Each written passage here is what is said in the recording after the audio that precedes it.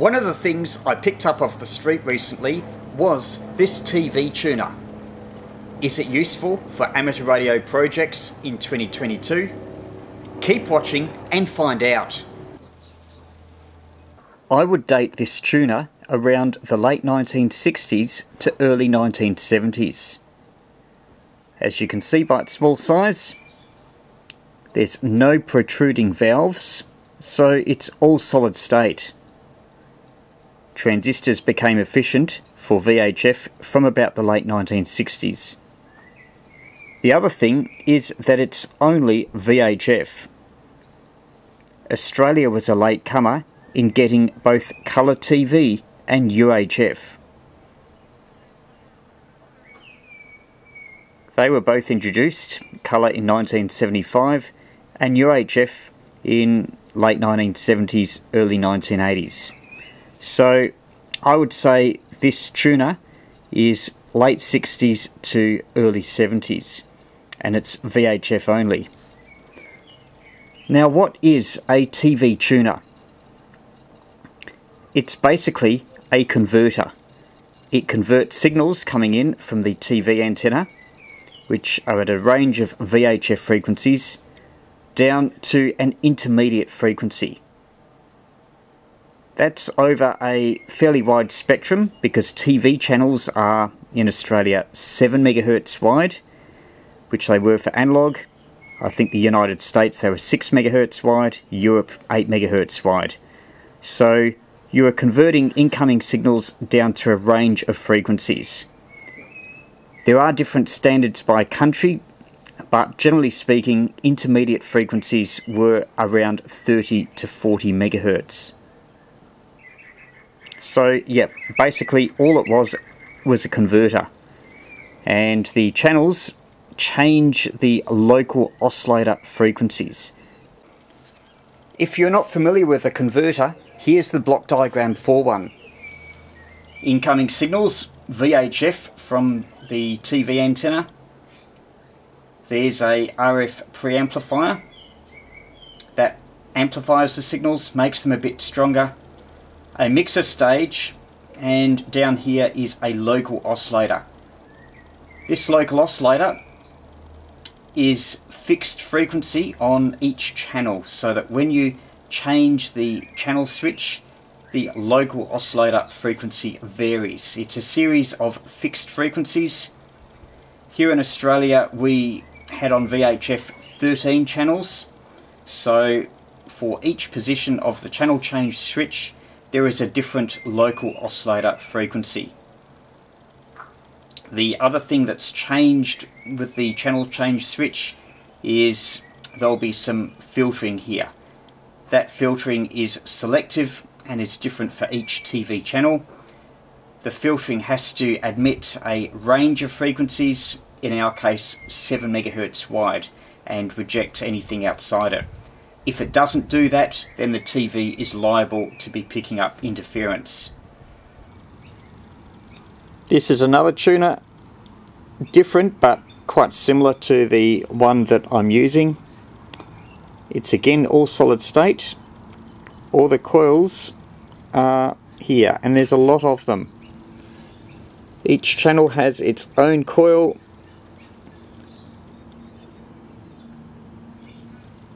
Some of them will be for the front end, some for the local oscillator, and when you change the channel like that, that switches different coils, so that allows you to change the frequency or the channel.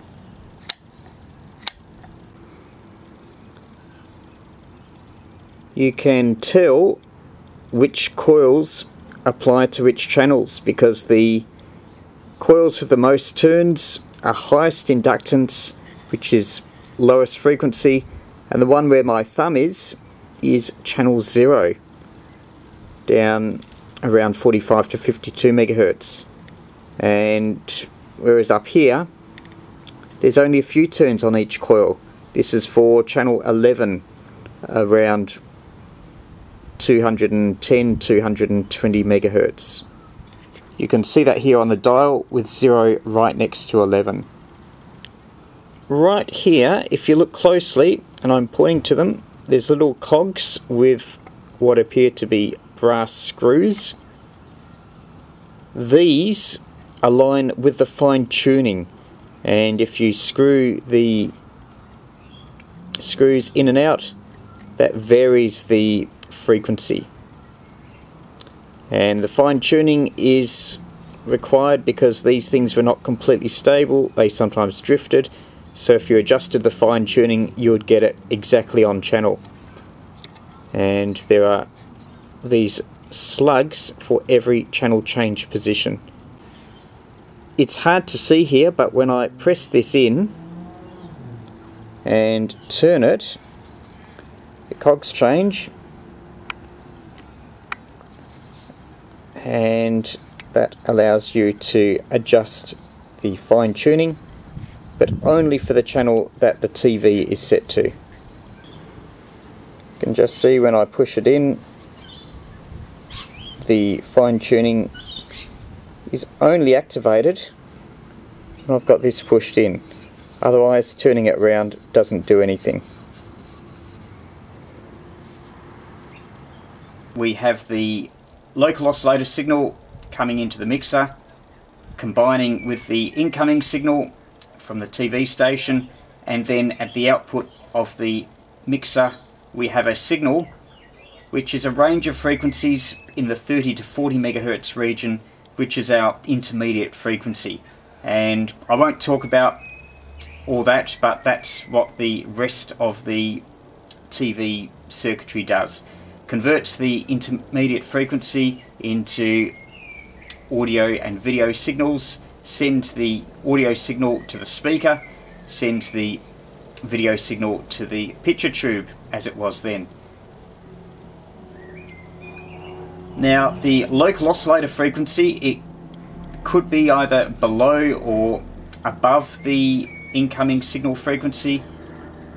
In this case it is above. That's normally is the case, so that if you have a TV channel on, let's say, 200 megahertz, your intermediate frequency here is 30 megahertz, then your local oscillator will probably be around 230 megahertz. Now this is a VHF only tuner. Some TVs earlier on had dual tuners, both VHF and UHF, and to pick up UHF you would have to put the VHF tuner to a position often marked U on the channel change switch, and that would enable the UHF tuner, which I think is a separate tuner and converter, and that allows you to pick up UHF signals.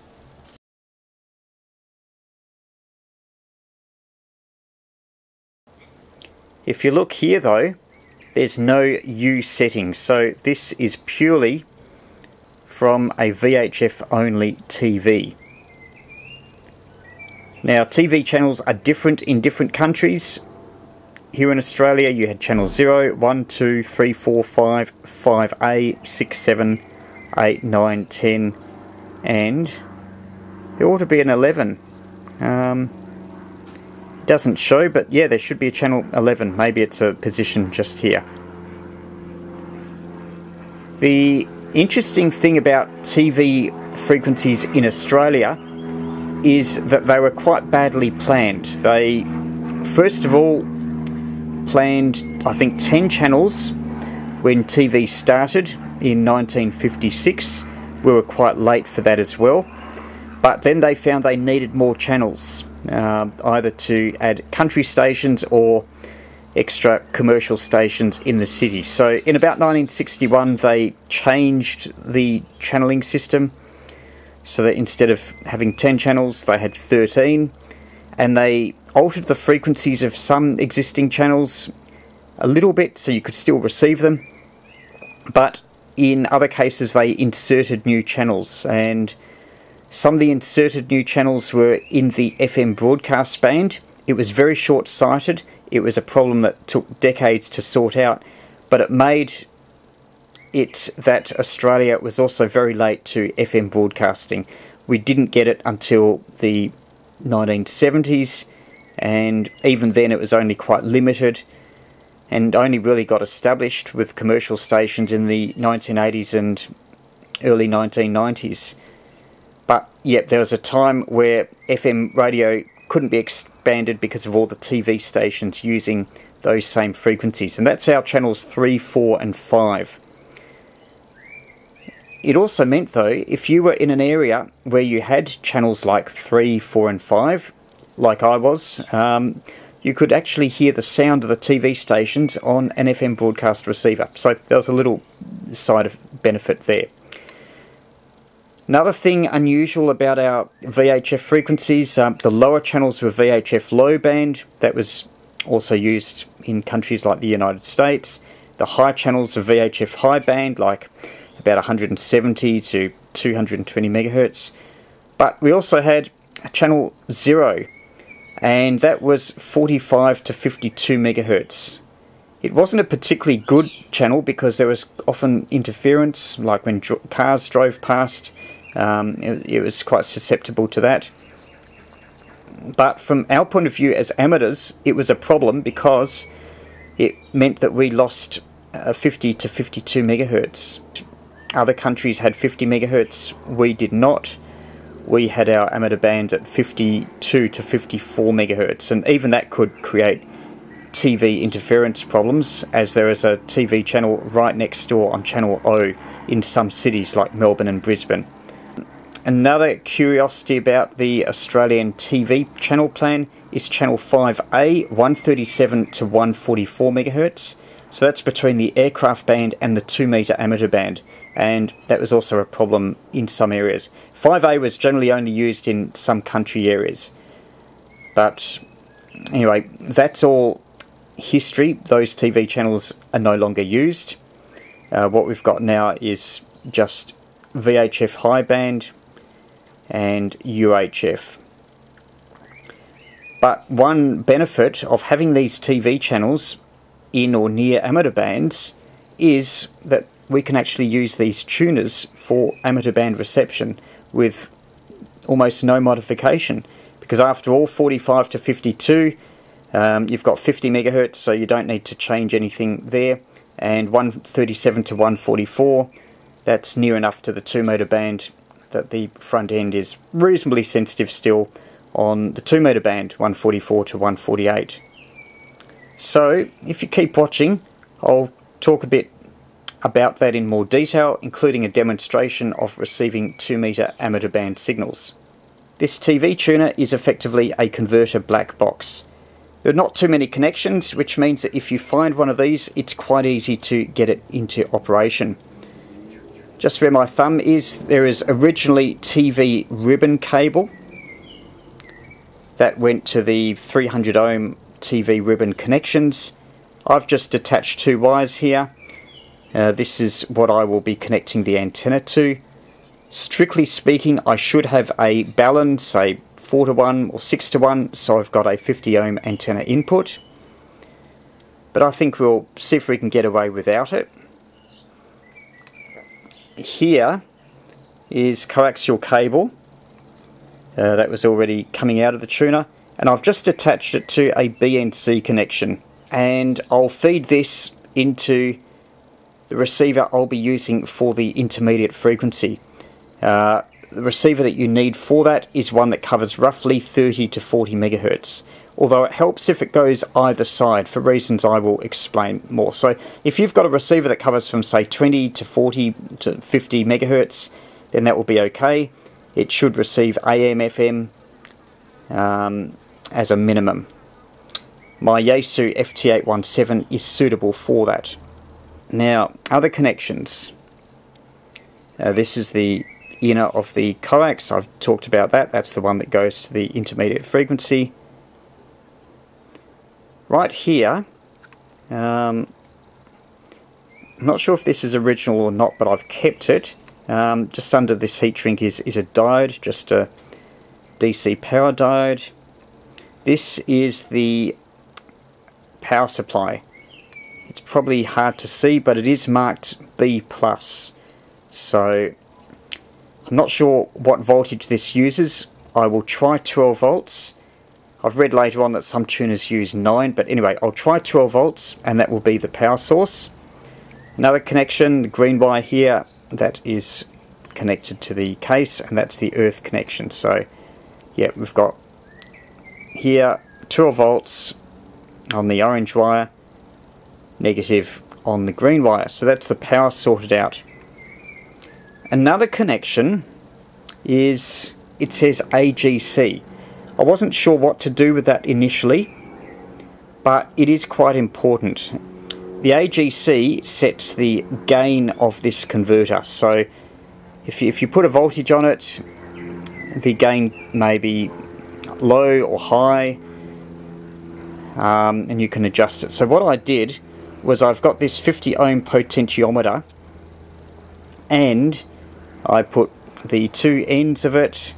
One is connected to the earth, the other is connected to your plus 12 volts, and then tapped off the middle is this AGC pin. I'll give you a bit of a sneak peek of why I did that.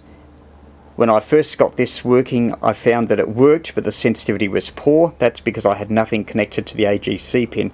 Then I accidentally put my fingers across from the AGC pin to the 12 volt power, and the sensitivity went right up, and a weak signal became very, very strong.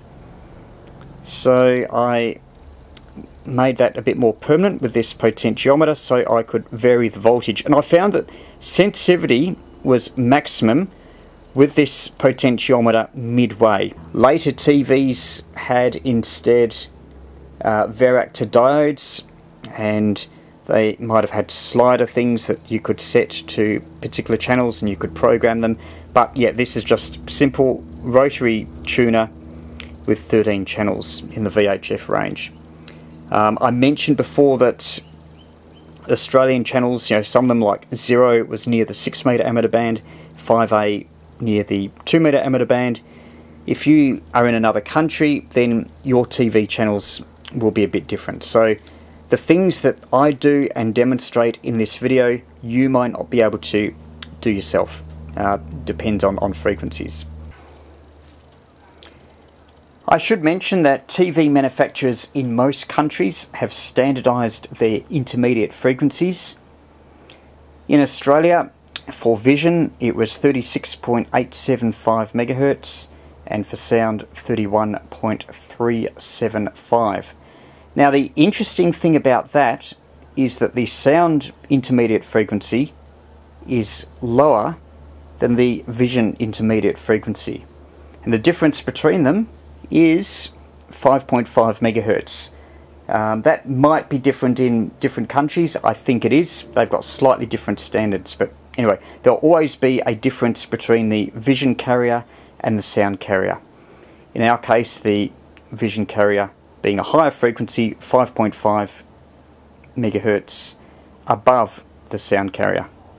The interesting thing with that is, if you have a look at channel 5A, which is that channel that was unusual for Australia and quite near the 2 metre emitter band, its vision carrier is 1.25 MHz above the lower channel edge, so 138.25 MHz, and its sound carrier is 250 kHz below the top edge of 144, so 143.75. Now, the interesting thing about that is that the sound carrier is 5.5 MHz above the vision carrier, whereas if you look at the intermediate frequency, it's the other way around. The vision carrier is the higher frequency. Now, how is that so? Well, if we go back to the diagram here of the incoming signal coming in, let's say it's channel 5A, 137 to 144 MHz. The local oscillator is above the reception frequency, so it would be, say, 170 MHz in that region. And so if we got 170, 175 MHz, subtracting the incoming frequency, and we get the IF of 31.375 for sound, or 36.875 for vision. And because we're doing a subtracting with the local oscillator frequency being higher than the incoming signal, the subtracting flips things around. So that is why at the IF the vision frequency is the vision carrier is the higher frequency, whereas with the incoming signal it's the other way around. What this means is that if you're using a tunable receiver as an IF, which we'll be doing later on, it means that if you go higher in frequency, you'll actually be covering a lower frequency coming in. And conversely, if you are on a lower frequency, then you will be receiving a higher frequency. The great thing about this is that as we're using LC filters, we're not using crystal or ceramic filters, and the sensitivity of these converters or tuners is quite high. This means that even though you might be trying to receive signals outside the TV channel range, your sensitivity will often still be quite good. So you might be able to get different signals outside the TV range, which is good, especially now that all the TV signals have gone digital. So if this is going to be useful at all for anything, then there might be some interesting signals like amateur signals or aircraft signals just outside the TV range that you may still be able to hear with this converter. Now we've got the tuner set up using a Yaesu FT817 as the tunable IF. That's suitable because it covers a receiving frequency range of 30 to 40 megahertz and quite a lot either side. I'm just using a 12 volt battery that powers both the FT817 and the tuner. I'm not doing much as an antenna. I'm just using a clip lead about 50 or 60 centimeters long. Here's the AGC pot. I'll demonstrate that later on. And the black lead just goes into the antenna socket of the FT817. Now on channel 5, and just tuning around just above 30 megahertz, we have a station here.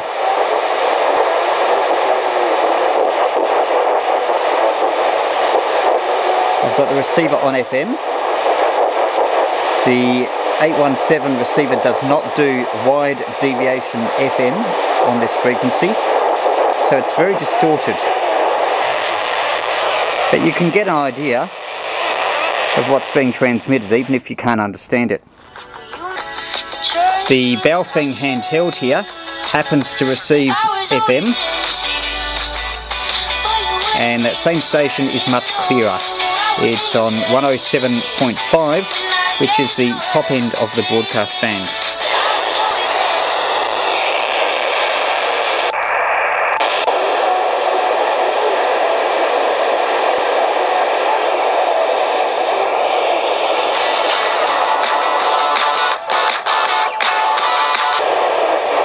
Now we'll just go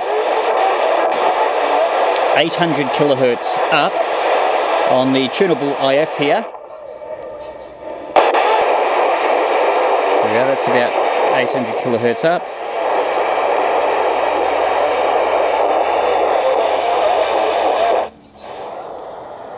Triple J. And we'll go down here.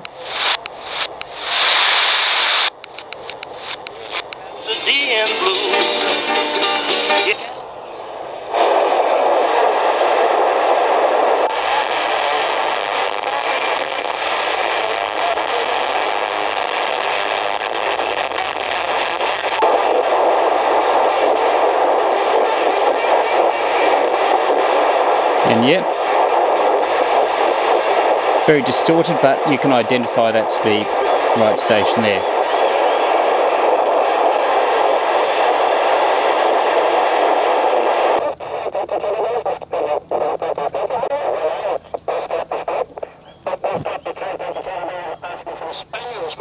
Hudson on lead, but this is from a jukebox Treasures release in 1993, and it's called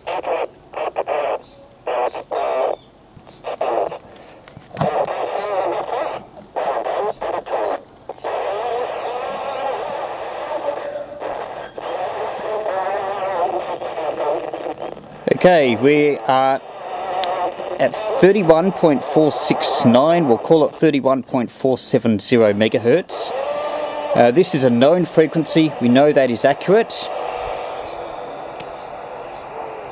The incoming station is on 106.7, that's also a known frequency and accurate. So what we'll do is we'll add them and see what frequency we get.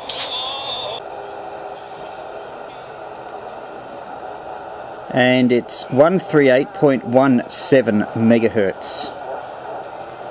We've now established that the local frequency in here, when it's on channel 5, is 138.17 megahertz. If I want to change it, I can adjust the fine tuning, but for now I won't. I'm still on channel 5. So the local oscillator frequency should be around 138.17. The FT817 fortunately covers that frequency, so we'll see if we can hear anything. There it is. It's drifted a bit, 138.204, but yeah, very strong signal. And if I move the fine tuning, then it drifts off.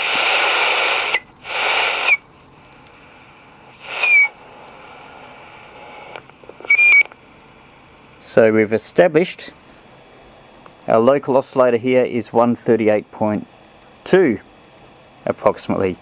That's on channel 5. Next we'll try channel 5A because that's the one that's nearest the 2 metre amateur band.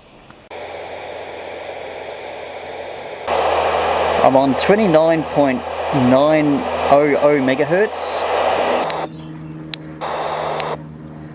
Transmitting on 144.050.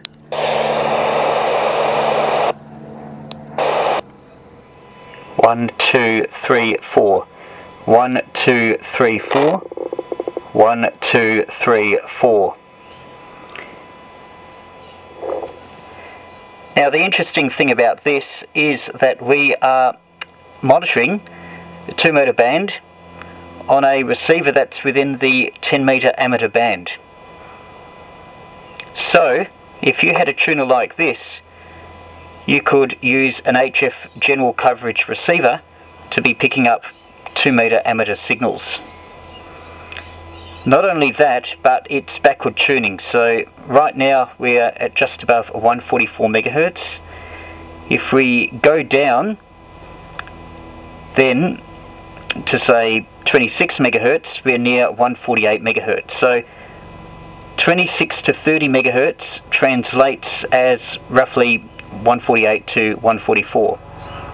So that allows reception of 2 metre amateur signals on a general coverage receiver, or potentially even a 27 meg CB radio, depending on the frequencies. I'll now tune around and see if you can get any actual amateur signals. Bearing in mind I'm still using the short piece of wire outside as an antenna.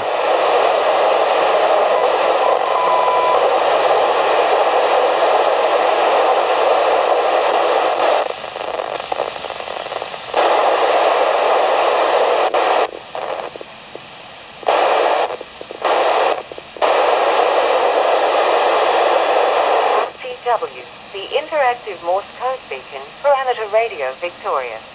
Press 1 for the instruction menu, otherwise please hold the line. Well, that is VK3RCW on 145.650 megahertz.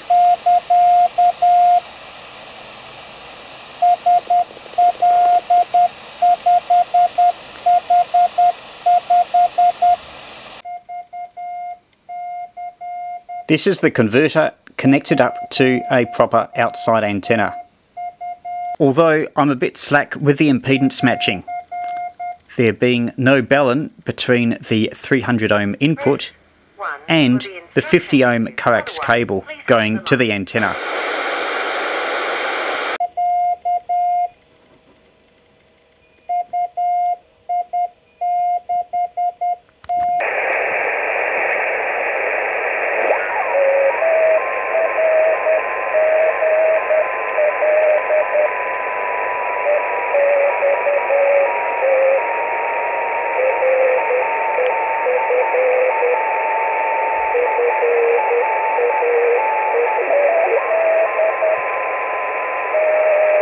This is the VK3YE beacon. You can hear there's significant drift.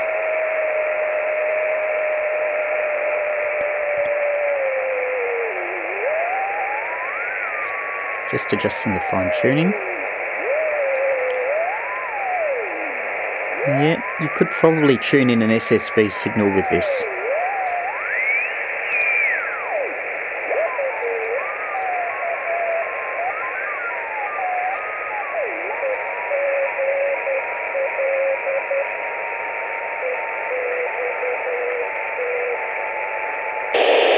Let's have a quick tune around. First of all, we'll tune down in frequency, which means that we are tuning up in frequency. Here's the Morse beacon again. I'll just demonstrate what happens when you adjust the AGC voltage. This is with 0 volts.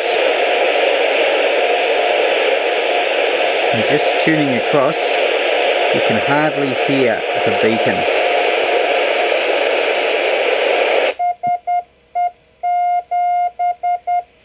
And when you go further up, it also drops off. So there's a certain sweet spot that you want the AGC voltage to be at.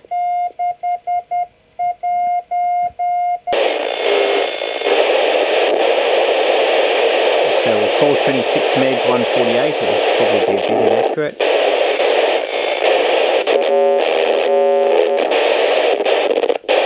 At 149.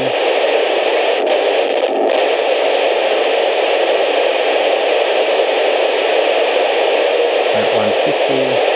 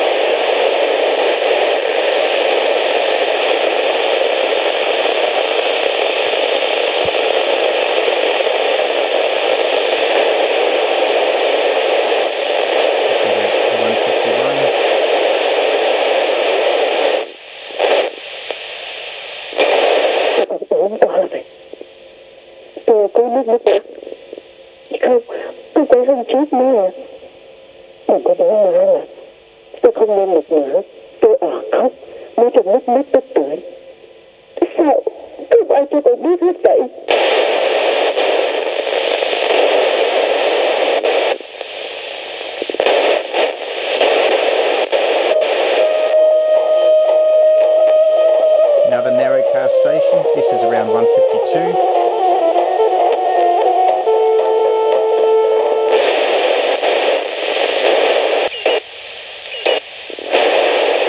Let's do a quick tune through 2 metres again. There's a north, south, east, west, but they were going to put in, I think, another north-south. I'm not really too sure what the situation is. Over?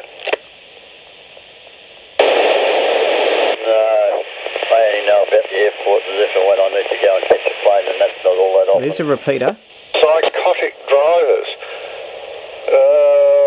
No, that's the road I wanted. I'm going to have to enter the freeway and come back. Oh, God. Over. No, you goof. It's just something that I didn't know existed. Over.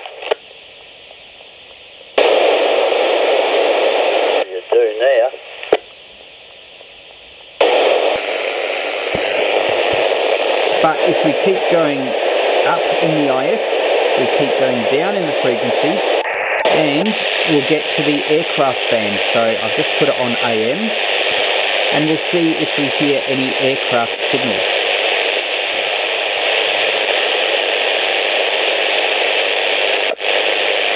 Information Delta at Avalon for the VOR 36 by the overhead touch and go.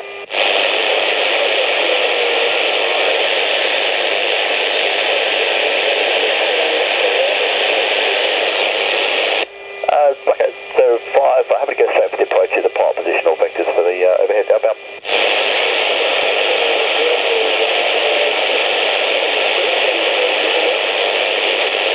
Okay, so 5, just requires further descent.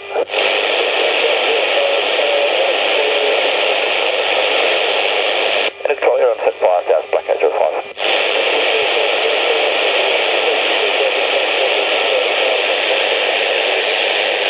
Well, 10,500 was the approach.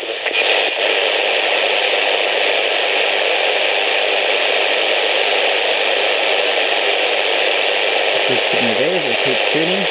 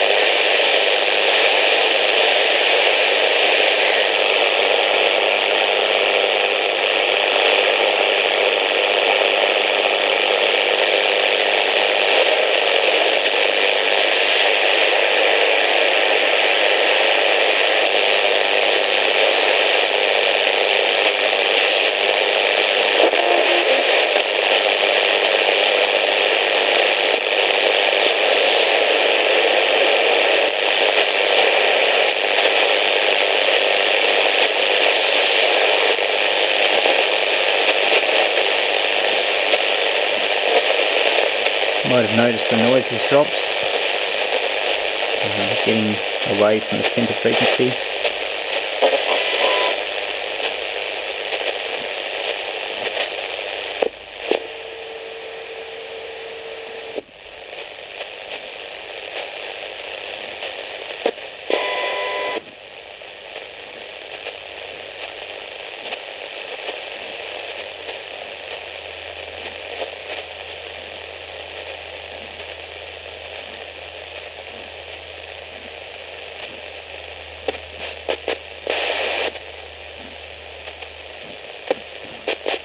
That call sign appears to be Whiskey X-Ray Yankee. Copy traffic, upspeed, Oscar X-Ray, Kilo. I'm a Whiskey 324 there.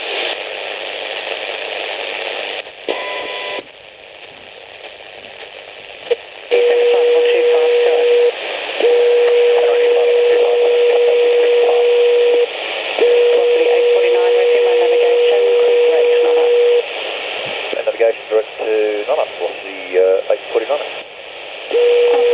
turn right, heading 040. Turn right, heading 040, Connors 448.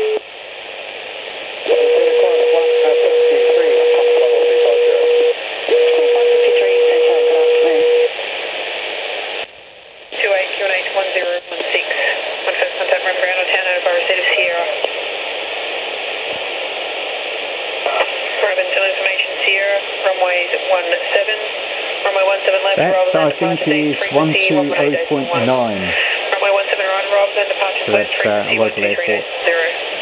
Wind 180 degrees, 8 knots. Visibility greater than 10 kilometres. Shadows in area. Miles to the north-east of Willowdale, tracking easterly. Looking for traffic, there's Willowdale.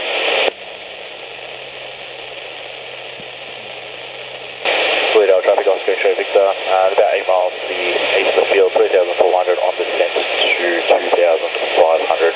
We'll be overflying and tracking towards the southwest, Willowdale. What I'll now do is go to channel 6. Channel 6 is, I think, 175 184 to 181 megahertz. There could be some interesting activity there.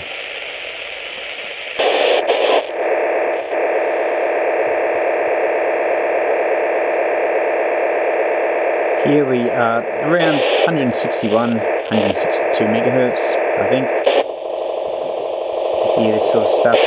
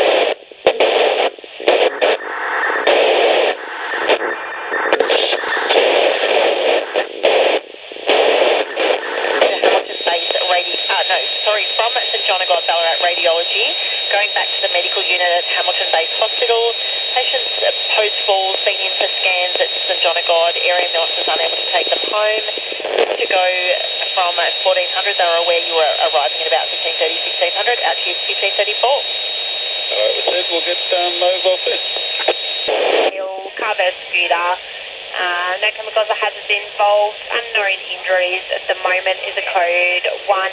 Eagle Hawk is heading that way as well.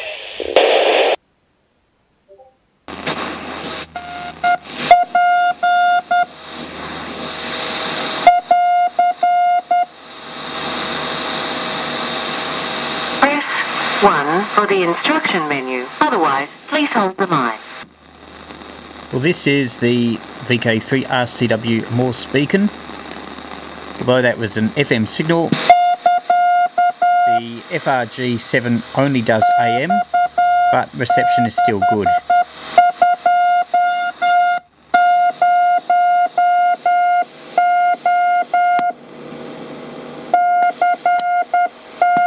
Probably better if it's kept in its widest bandwidth.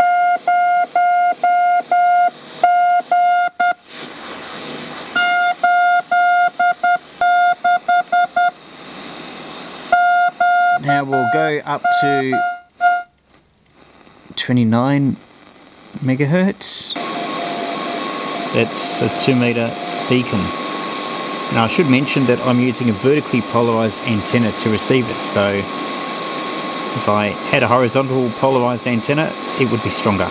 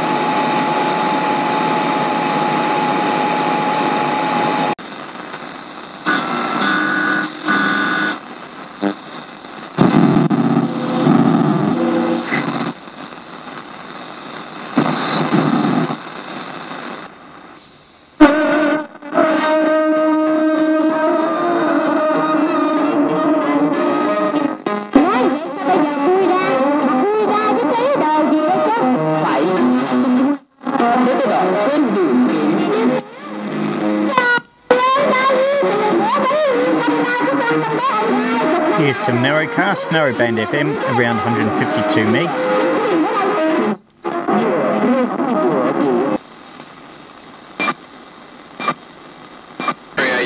VK3 LDR. Oh, yep, you're Your journey sounds a bit similar to mine when I first got licensed back in 07. I didn't stick around as a foundation for too long, but yeah, I tried a vertical as well at home and threw in the towel on that. I found the dipole was the most effective. I lived in Baronia for a few years, so I ran a fan dipole to cover a few bands. I've ran it okay. I live in Bullpark now. Yeah, so I've been licensed a while, but I'm not terribly active, to be honest. I also was more into HF than anything else. Active when I first changed jobs. I used to work in the city for many years, and then I worked out in the suburbs. So I got the radio going in the car and met a few people, and I spoke on a couple of repeaters, and then COVID hit, and we all went home.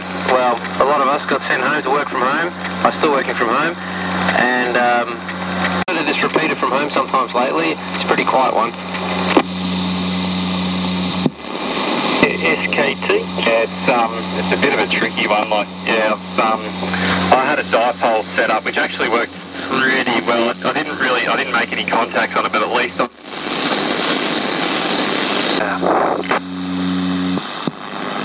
Golly, you should buy a lottery ticket from you, John. Well done. A very good night to you. Thanks for the chat. We're in the Pine Shares Club on Sunday. VK3JCO, VK3AFW. I was going to make a comment here that it's my mind for the moment.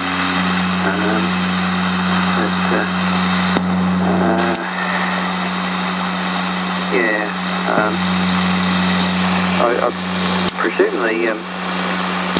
the tip that you were talking about was in somewhere around Hobart. Perhaps it was further afield.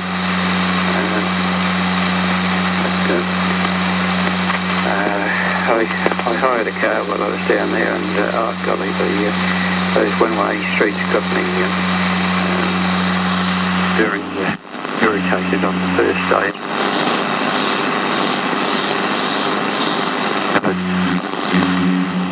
Should have had a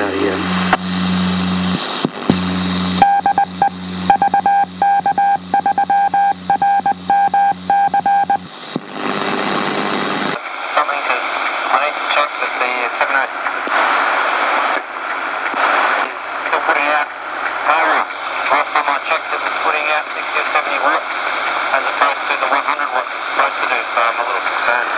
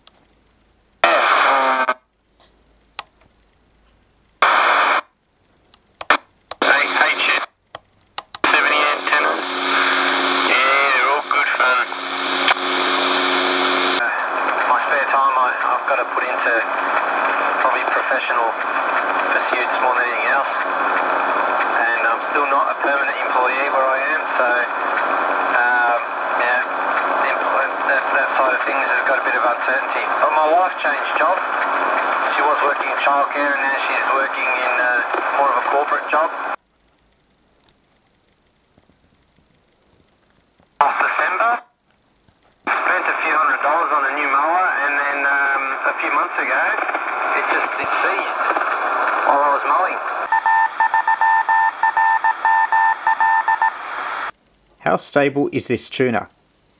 I left it going for about 2 hours with the CB on a repeater.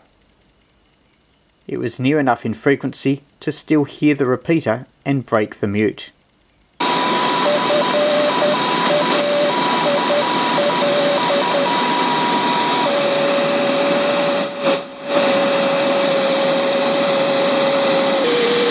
a SSB net, so I'll tune down there and see if I can hear people on that frequency. The SSB net is 144.150. Here we are 144.530. The tuning is backwards, so it'll be a bit hard to find it. This is 144.5, 144.4, 144.3, 144.2, and 144.15 will be around here.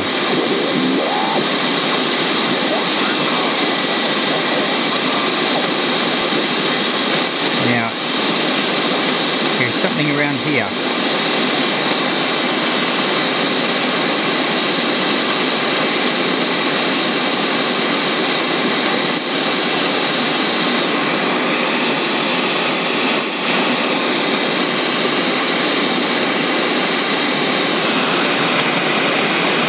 I've got the mode on upper sideband, but because of the inversion, it's possible that it will need to be lower sideband to be resolving these signals.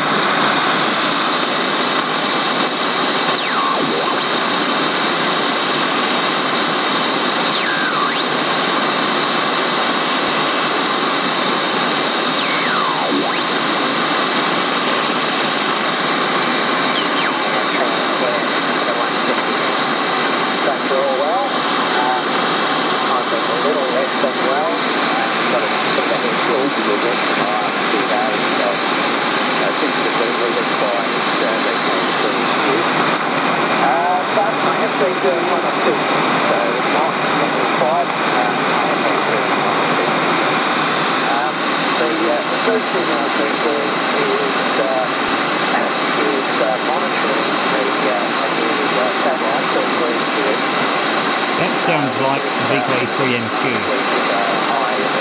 I'll just go outside and swing the beam and see if I can improve the signal.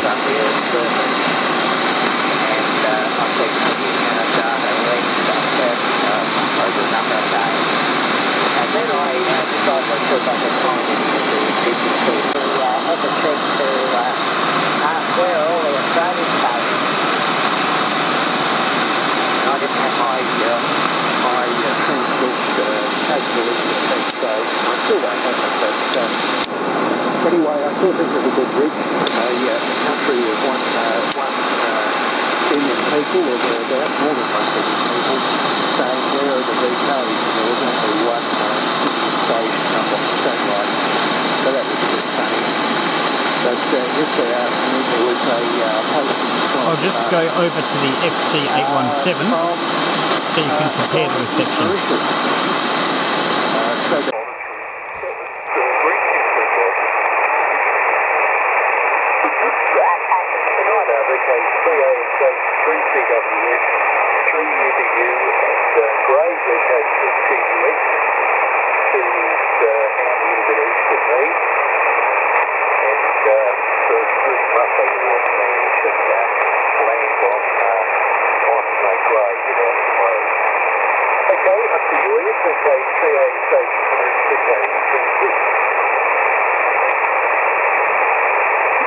Okay, that's VK3AXH talking.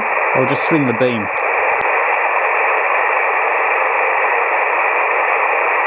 There is something there, but it's very low down. We'll go back to the TV tuner and FRG-7.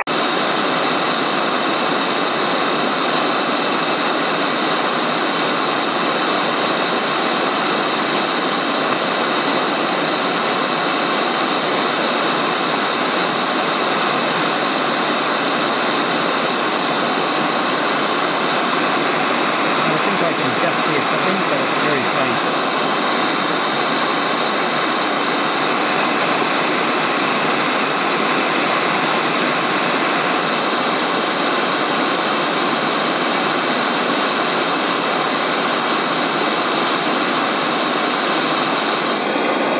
No preamp down this end. You're about a 5 by 2 or something like that. I think I've got a bit of a lazy manner on this one because I'm quite often here, but higher because quite a back to me than what I hear here. But anyway, that doesn't matter. You're loud and clear, that's all we care about. Yes, that's an interesting satellite, Rob, very interesting. I haven't been on satellite at all for a number of weeks now, only because of time constraints. Fixed up the antenna last week and hopefully my audio is better. I think I was getting RS. Been on 6 metre FT8 receiving only over this week, again only because of time, but have received South Korea, Mongolia, China and Japan, which has been interesting. And so if you had a day off today and crossings, which I would have attempted in our Suzuki with a 4-wheel drive, definitely wouldn't I'll just try the attenuator. So all good at this end. Still pretty busy with me 4 days a week at work, and they'd have me there 7 they could. VK3 UBU, VK3 CWF. VK3 CWF, VK3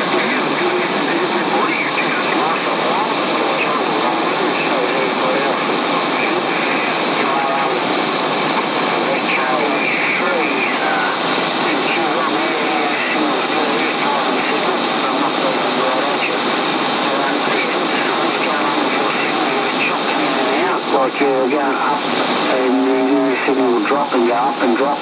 I'm only getting near the best 5 and 3, so I don't know what's going on there. And Bill, you're very strong. You're 5 and 20 over, but your audio it's sort of breaking up on the top end. So there's a few things going on. I don't know, not in my end there. So maybe someone else will be able to have a comment on that. But yeah. Now, I've just been mucking around with FT8, haven't done much radio really during the week, just been busy working.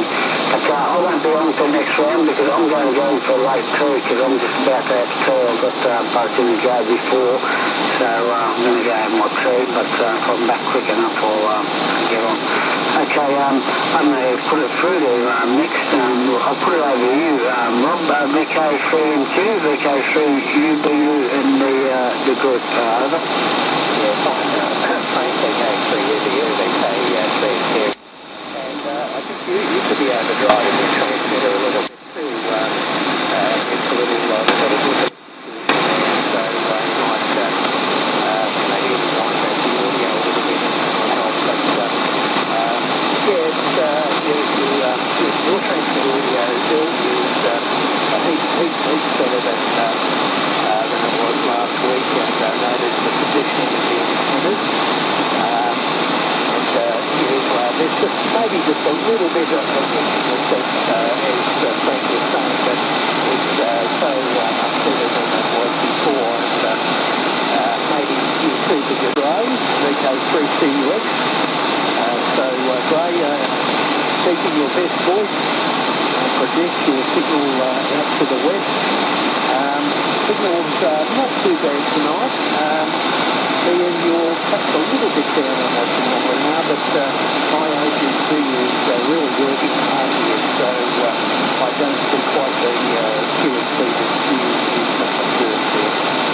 Okay, up to you, Gray. VK3CUX, VK3Q. VK3 and Q, VK3CUX. Yeah, thanks, Rob. I'm using my best voice here. I've been told today I've got several voices.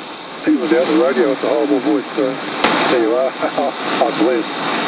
Yeah, look, I've got to be honest, I really didn't get AXH, but there we go, that's really my fault. I do have some equipment here which I have used in the past, but when things sort of get piled up in the bench, you don't get it done. But I do have an amplifier and a road ready to do it. Quick tonight and after operation, but it will be in due course. I did receive Frank, VK3 UBU. Yeah, Frank, I got you. Oh, it's about 5 and 2, 5 and 3, very readable, no problem at all. Got a nice signal from you, definitely. Well, I'm not going to do anything spectacular in space or anything. I'm down here on Earth at the moment. I just saying to Rob, I'm working on a Edgar DX40, which I have running now, which I now have going. And this has been an interesting experiment. The sensitivity of this setup is excellent, and the stability was surprisingly good. although it did drift noticeably on SSB, and you definitely wouldn't use it on digital modes. If you're looking for a simple way to receive signals on 2 motors, whether it be FM, SSB or whatever, then these days you're much better off to use a computer and a USB dongle like this. But for the novelty value, if you've got an old TV tuner, especially if you're in Australia and we have TV channels 5A near 2 meters and channel O near 6 meters, then you can use one of these as the front end to put before a 30 to 40 megahertz receiver, or a little bit more either side, and you too can start receiving amateurs.